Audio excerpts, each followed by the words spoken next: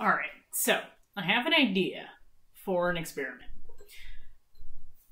I've been using these sharpening sticks. They're carborundum, made in England, aluminum oxide, 120 grit dressing stones. I happened to find a whole pack of them on the eBay. And these were basically given to me,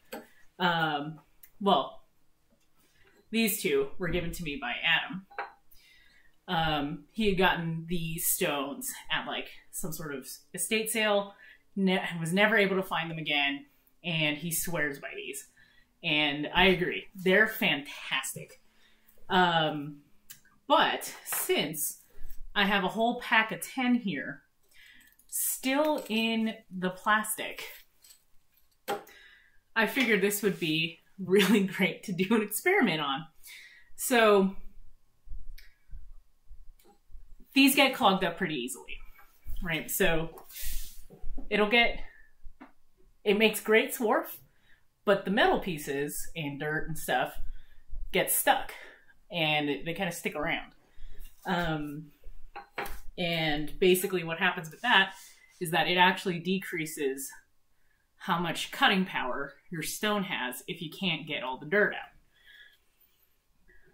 So typically what people do, or at least what I do as well, is that I'll just lap the stone.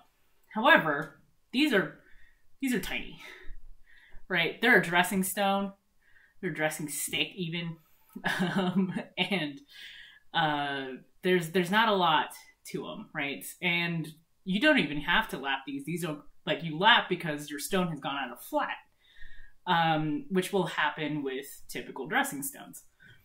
But with this stick, it doesn't go out of flat, actually. It'll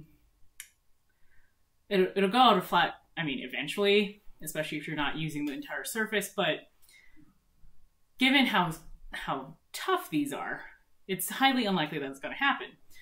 But it will clog. So Adam had showed me his solution to it after playing around with some stuff and talking to some other natural stone folks. He uses fluid film. And fluid film is lanolin based, and it creates this like bubbling effect. And basically the idea is that bubbling effect kind of lifts up some of the metal pieces.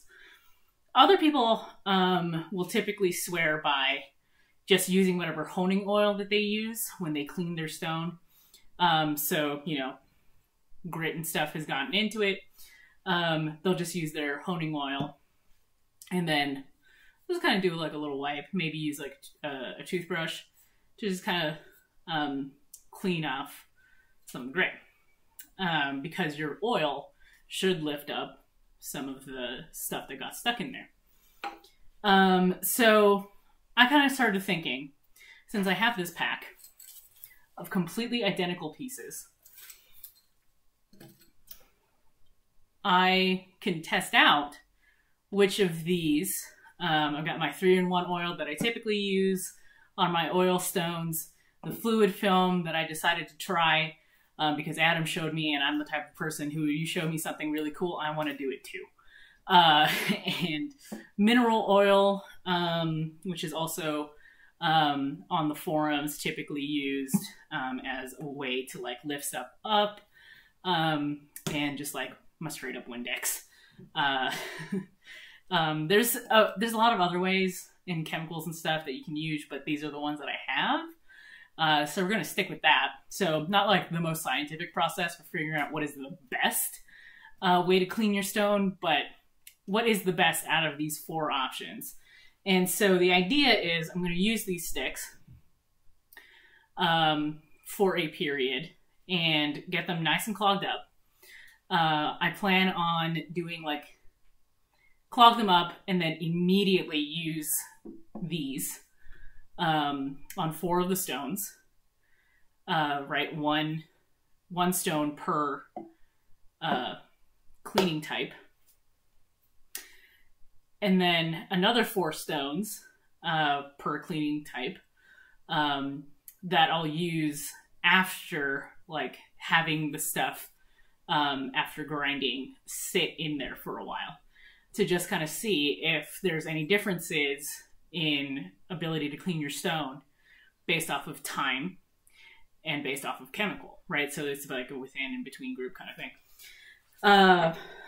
What I'm going to use are all of these planes that I have just sitting in my Box O restoration projects that I haven't gotten to yet because they're super dirty and they've got irons that need to be sharpened. Usually I'll do the sharpening last, but since I want to do this project, I'm going to do them first. So hopefully this gets to be something interesting.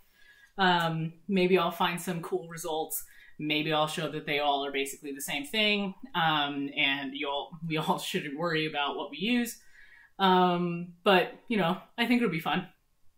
Let me know what you think in the comments below. Like and subscribe, yada, yada, yada. And I'll see you around the workbench.